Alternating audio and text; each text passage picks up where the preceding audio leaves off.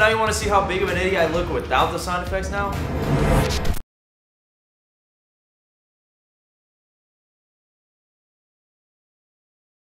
Not as cool without all the sound effects.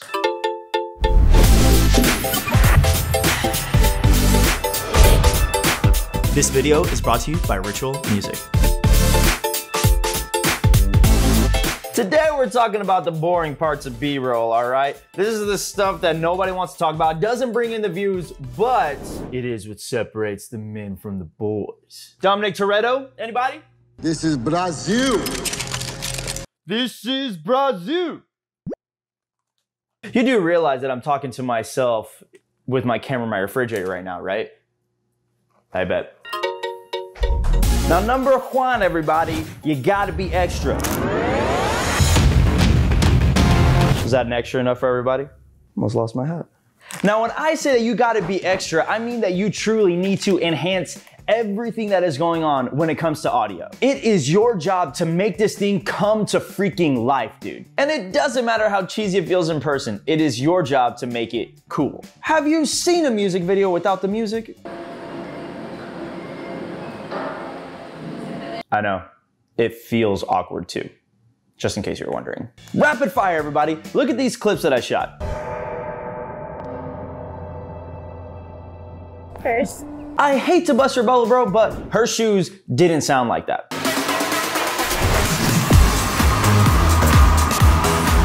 You hear how the audience is going crazy? Yeah, dude, they weren't screaming.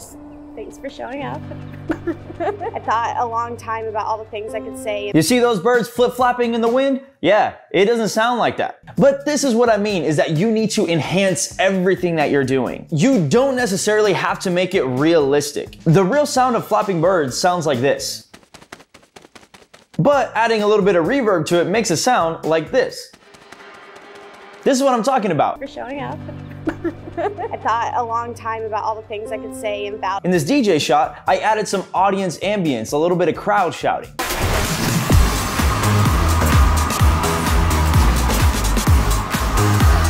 Add stuff that is satisfying, like an air high five. Air high fives don't make noise, bro, but it feels good. The toasting of a glass.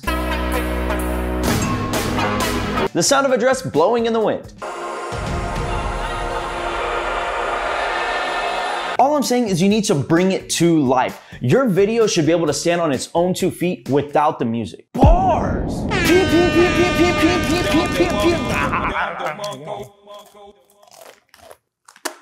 That was a lot of takis, bro. I'll be right back. Managing resources. That is the key to baseball. I'll be right back. Rookie of the Year reference? I'm gonna go get some air. Dang, son. Got some in Chile.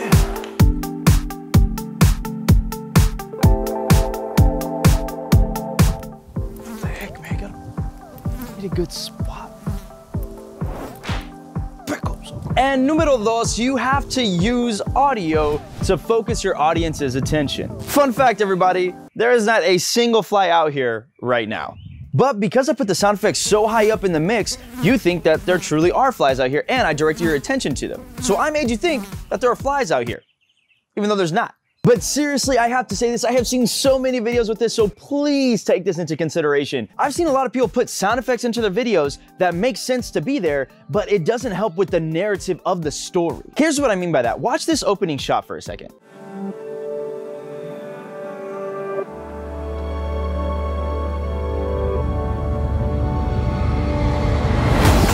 Now, watch it again, but watch it without the sound design that I purposefully put there.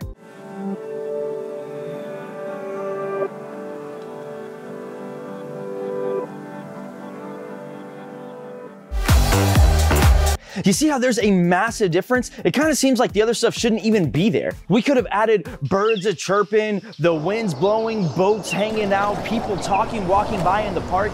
But no, we didn't do that because it didn't help the story move forward. You were so preoccupied asking if you could and didn't stop to ask yourself if you should. Woof, that's a bar. But that sounds really familiar. Yeah, but your scientists were so preoccupied with whether or not they could that they didn't stop to think if they should.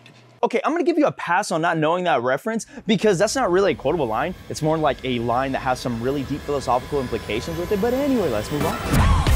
Oh, all right. Número 3, oiga.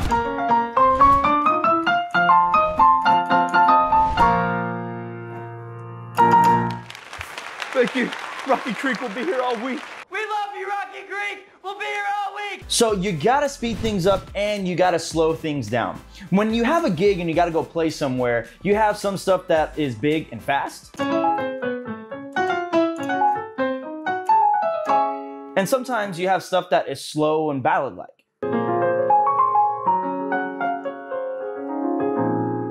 Your audio for your B-roll should be the same. You need to switch it up. So I like to switch up my tunes as well. All the music that you heard today was actually from Ritual Music. Music is definitely the key cherry on top to make your audio really come to life. Now, I know that you have heard about so many different royalty-free music companies, and I know that everyone is trying to get your business. But I'll tell you right now that one thing that is really cool about Ritual Music is that you do not have to purchase a separate commercial license. Some companies will actually charge you a separate fee to have a commercial license, which really sucks because it literally is the same song. But anyway, regardless of your opinion on the matter, commercial licenses are things that you need. It's just the nature of the beast. You don't want to get hit with a lawsuit just because you didn't have the rights commercially to use a song. One thing that is really cool is they have this feature called like a video sync feature, which basically you can paste any YouTube or Vimeo link inside the same Ritual Music browser, and you can cross-reference it with any kind of song that you're looking for. So let's say you like a song that I use in my music and you want something similar. You can actually have both of those things playing at the same time in the same browser. I'm not sure if you're supposed to use it this way, but I use it that way and I think it's pretty dope. They have over 30,000 songs that you can pick from. They're great quality. Everything is dope. Do yourself a favor, go check out Ritual Music. It is the first link in the description below. You get a free trial and I get a small kickback from that, and you don't even have to pay an extra dime. And it's a great way to support me as a creator because everybody knows I got bills to pay. So let's get back to the audio hacks. So when it comes down to everything, you need to slow down and speed things up, right? In real life, no two things sound the same. I can play the same chord at the same intensity right here.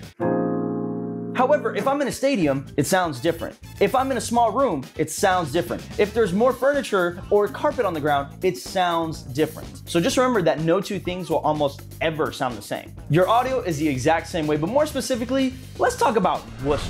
Which one of these sounds better to you? On Earth, and it's our happiest day on Earth. So Misty, hi, I'm here. Then it's our happiest day on Earth. So Misty, hi. It's the first one that sounds so much better. Try and match your audio effects to the speed of your video clip. The video speed of the transition and the audio speed of that transition need to match up. Because as you notice, stuff can sound out of place real quick. So Misty. Now remember, this applies to everything. Voiceover, whooshes, booms, skadooshes, wind, water. I legit ran out of things to say, that's crazy. It will take some time to get used to it. It's more of like a feel thing, but I can give you a couple of rules of thumb of when to speed up things and when to slow them down. If you need something that needs more punch, impact, and you want people to really feel it, I suggest you slow things down.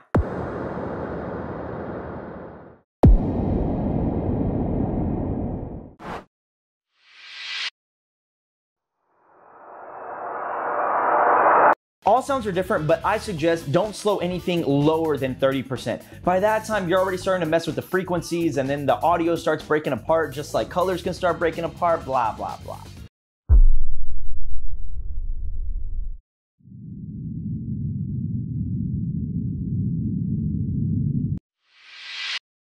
Now, if you need something that is sharp, quick, somewhat dainty, I suggest speeding things up. Like I said, all sounds are different, but don't go past 500%. By that time, that's when it starts breaking apart, you start messing with the same frequencies, blase, blase, blase. Like I said, it's more of a feel thing. It is going to take some time to get used to it, but I suggest experimenting with that. That will open a whole new world for you. Trust me, my guy. Does that help?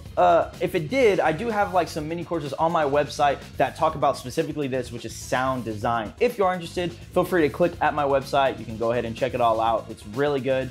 Well, I mean, I think so, but I mean, it's stuff like this. But anyway, that link is down there alongside Ritual Music if you want to check out the sponsor of today's video as well. Side note, I really wanted to do a breakdown of the first 40 seconds of this wedding that we've been referencing throughout this entire video. But as I started typing more and more away, I started realizing that it was getting very technical and very advanced, even in the music theory realm and in sound design. So if you want to know the intro that I'm talking about, you can go and check out the video on my Instagram. I've already uploaded it, but if you don't want to do that because you don't think I'm worthy of a follow, which is fine, I ain't mad about it. But if you don't want to do that, that's cool. I completely understand. If you want to see it in all of its 4K glory, you can always just wait from a week from today when this is dropped, and you will see it along with a little challenge that comes along with it. But anyway, I think that is it. On your way out, if you can, go ahead and hit that like button for me and subscribe because that's what all the cool kids are doing. And follow me on Instagram at Keyboard King if you want to see all the behind the scenes and all of that jazz. And I will catch you on the flip side. Whew. Man, dude, did I talk a lot? Because I felt like I talked a lot.